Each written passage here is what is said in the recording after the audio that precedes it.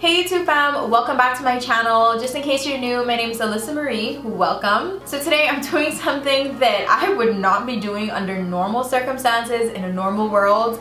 I would not be cutting my own hair, but today I'm gonna show y'all how to curl dust your own hair at home. Now I'm gonna specify, I'm not trimming, I'm curl dusting. And we're gonna go through the difference between the two, the importance of it, all of the above, and then we're gonna actually get into the cutting. But before we get into all of that, please do make sure that you are subscribed to my channel. Just go ahead, push that button, and then we can get started. All right, so I'm not gonna lie, I'm a little bit nervous because I literally would not be doing this if it weren't for the pandemic outside. Honestly, like when it comes to using scissors in my own hair, like I'm just not brave enough for that. I have always relied on hairstylists and the experts to deal with the cutting, the shaping, all of that good stuff. And I've always actually suggested that to you guys. Now you guys always hear me say how important it is to go for your regular trims every 4 to 6 months. Well, your girl was due for a trim in March. It didn't happen. Pandemic happened instead. And it's now May and my hair is crying. It is screaming out to me like, girl, I need help. And so how my hair looks like when it really needs a trim is that there is intense shedding. Like the shedding just continues getting worse and worse and more. And my hair will also be a lot drier, like it'll get drier quicker. My curl definition will not last as long. So these are just a couple signs that I start to notice, and the signs are like consistent. So it's like all the time my hair is saying, please, like trim me, trim me, trim me. So trimming is definitely like a hugely important part of your natural hair regimen. But because we are all in this pandemic, what I am gonna do today is curl dusting. So let's just cover quickly the difference between the two. So curl dusting is basically just like how it sounds. You're dusting off the very ends of your hair. So it doesn't have anything to do with like maintaining a shape. It's not cutting your hair. You're not cutting very much at all. You're even not cutting every single hair on your head. You're basically just gonna be going through your hair kind of curl by curl, and if you see certain ends that look a little bit sad, look a little frayed, you just snip off a little bit of the end and that's it. So that's basically what I'm gonna be doing here today. On the other hand, what a trim is, it's more like maintaining your shape. So you're cutting a little bit more off. You're going to a hair expert, a hair professional to get this done. I always suggest that. Usually when you go for a trim, your hair is like completely out of shape. Like y'all can see, like my hair is so out of shape, it's not even funny. So the trim will get me back into business, back in my shape, and good to go. So the reason why I simply cannot just sit down and wait in order for the hairdressers to open back up is again because I'm experiencing all of these negative side effects from my hair not getting a trim. So the most important thing about getting a trim, and this is something that a hairstylist told me, is that when you're trimming, you're basically opening up the hair shaft again. So when you cut those ends, it's like, they call it like oxygenating the hair. So by cutting off those dead and like old dry ends, you're just giving life, literally, and oxygen back into your curls, and it allows them to receive product better. So like if you're a curly girl and you're watching this, you know what I mean when I say like your ends don't really take product the same way that the middle of your hair does. Like you have to put extra moisturizer there for it to not feel dry sometimes, especially when you're due for a trim. So really what I'm aiming to go for here is to just give some life back to my curls. They're definitely struggling a bit in terms of the shedding especially. I think that's the worst thing that I'm experiencing right now.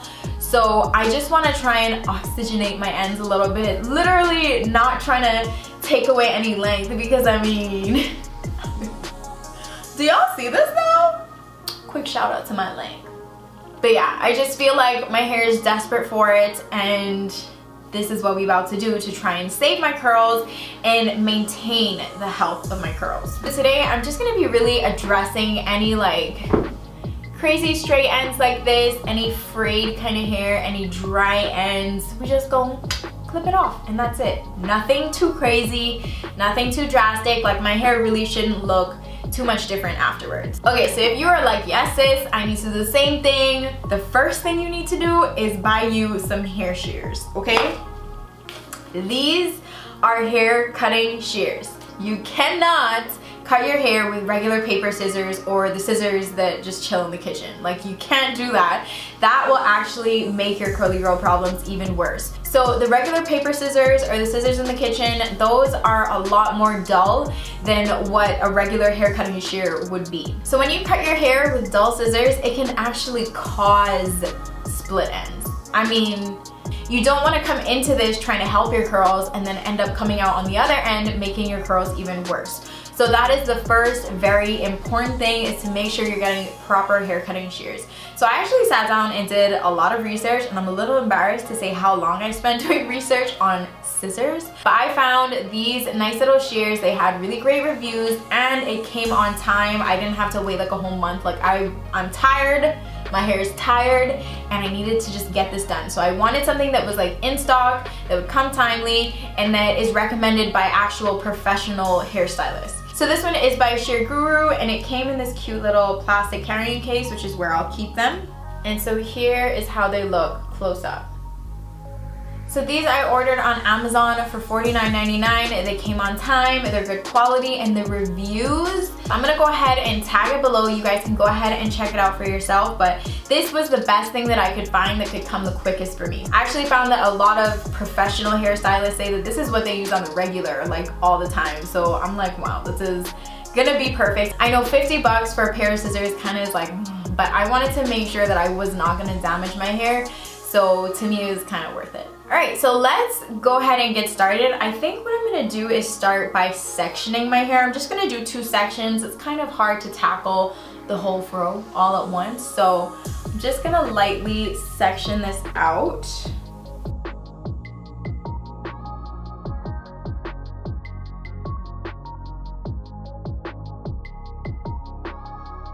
All right, so I think this is about good. So I'm just gonna do 2 halves.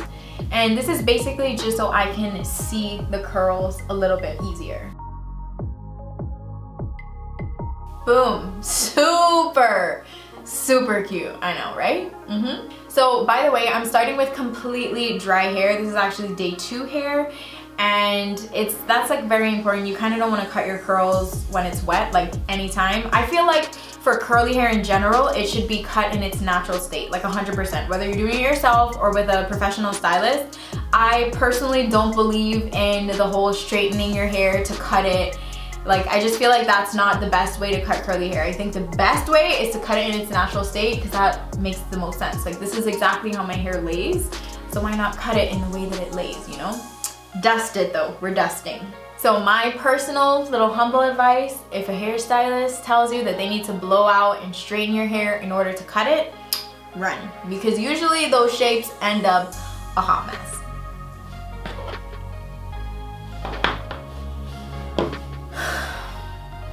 All right, so I'm just gonna kind of fluff my curls a little bit, get them all out and about. And then I'm just kind of looking through to see if there are any hairs that kind of stand out to me that kind of need like a little trimmy trim. Do we need to zoom this in? Do y'all want to see the action? All right, let's zoom it in. All right, how's that? Woo, wow, y'all are gonna see everything, huh? Okay, so this is an example of a hair that needs a little trim. So you can see here, this particular hair has got like a little funky curl pattern going on. But you can see here at the end, right here, where it kind of like frays out. Do you see those little hairs right here at the end? We're just gonna snip those off. So ready, set, snip. Done. So now you can see the end of this strand has like a very defined end. It's not like frayed out like that, you know? So all of the curls that kind of have the little frayed ends, we're just gonna snip those right off. I have no complaints with the scissors, by the way, because it's literally just cutting through the hair like butter. It should not feel like you're actually cutting anything. Like, you know that feeling that you feel when you're cutting paper with paper scissors? It literally should not feel like any kind of resistance or nothing. It should just be like butter, boom, boom. Like, that's how sharp these hair shears need to be. So I'm really just addressing this curl by curl. I'm also looking closely to see if I see any single strand knots. See a single strand knot? Snip it. You see any split ends? Snip it. Woo! Ooh, there is a dirty split end in this one. Snip. This is kind of fun, y'all. I'm really trying hard not to get carried away. So I know going curl by curl is kind of like, girl, what? Like, ain't nobody got time for that. But it's really the best way to ensure that you're not gonna cut too much and to ensure that like you're just cutting the hairs that need it. So if you are gonna do this, pick a day when you have some time and just sit down and just get it done, girl. Your curls will thank you for it. But on the other hand, if you feel too nervous to do this, and if you're not 100% desperate, then don't do it. Because I do have highlighted hair, I'm actually noticing that my colored ends are looking like they have a lot more issues than my not colored ends. So I'm actually kind of focusing more where I see my highlighted hair. I'm just snipping away. All right, so I've kind of gone through a lot of the hairs at the bottom. Truth be told, did I go through every single hair? No, ain't nobody got time for that. You can kind of just go through in like weeks to follow. If you just see a little snip snip here, a little snip snip there, that's probably what I'm gonna have to keep doing until I can get a professional to really shape me back into place.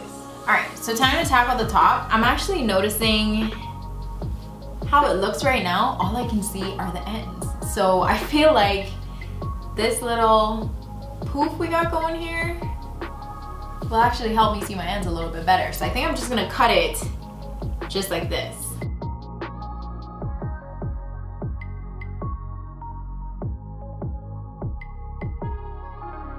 Ah! These scissors really are sharp. I definitely just cut myself.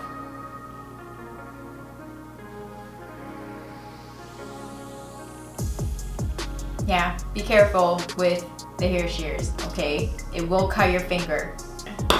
These are sharp. Oh, all right, moving right along. All right, so I kind of feel like I've gone through majority of the curls here at the top, so I'm just gonna go ahead, take this out. Woo. I'm just fluffing my curls out now into their natural state, which is supposed to be with bangs. I just want to see how the shape is looking. So see what I mean? I didn't really do anything to fix the shape. I literally just dusted the ends. So there's really still a good little shape going on here. I didn't disrupt that. All I did was cut off some bad ends that needed to be cut. So now I am just gonna go through and kind of feel for any random strands that still need another little snip.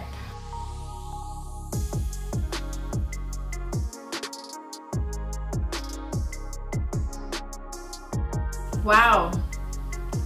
Like in real time, like I'm not about to make this video an hour, but like in real time I'm looking at the clock and I've been doing this for like an hour and a half. So this really takes lots of time and lots of patience, but I think I'm at a point that I'm pretty happy with. So yeah, by the time you're done, you are gonna end up with big fluffed out curls, kind of like this, which I kind of like it. It's kind of cute actually. Y'all know I love the volume. But yeah, maybe not something you want to do like right before your Zoom call. Just leave this for maybe at night.